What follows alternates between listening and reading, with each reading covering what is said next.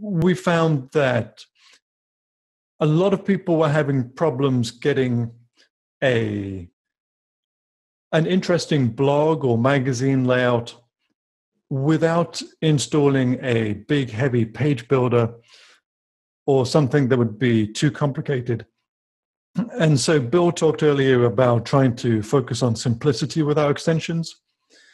And so what we have available here is basically a sophisticated module which allows you to pick and choose articles and show them in a variety of different formats, from a magazine format to a magazine format with full-size images that cover the text and the title,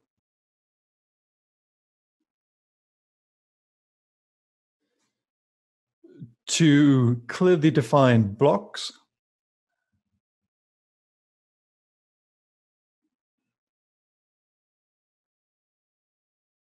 to a full width layout,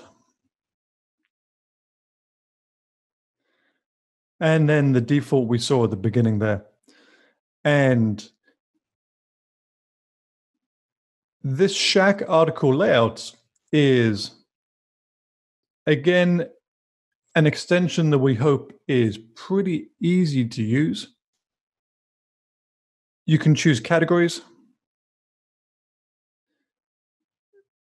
You can filter your articles as to whether they're featured or not. You can choose their ordering. You can choose the number of articles. You can choose the layout and the number of columns in here. And there's a bunch of additional display options. You can choose how much of the content to show. You can choose where to pull the images from. You can choose to show the date and the author. Some fairly typical and straightforward Joomla settings there. And we've used it in this example here to show a blog. And this particular blog happens to show the 5 different extensions that we've talked about today. In the admin area,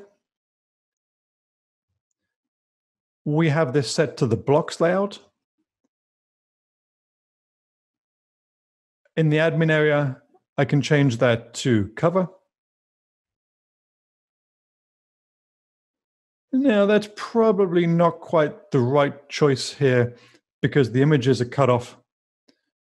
Maybe I could solve that by changing the number of columns. Okay, that looks a little better. The images maybe are a tiny bit cut off.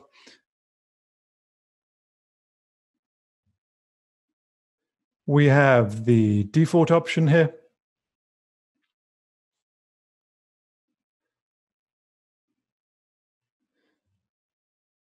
The magazine option.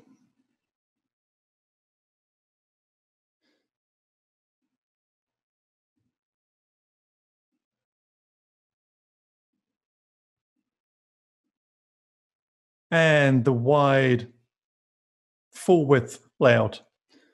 And so Shack Article Manager is designed to be a simple layout manager. And in terms of taking this simplicity all the way through, we're going to put Shack Article Manager into as many of our templates as possible so that people can easily customize their front page, customize their blog layout, customize a staff portfolio, things like this, without needing to install a big, heavy page manager.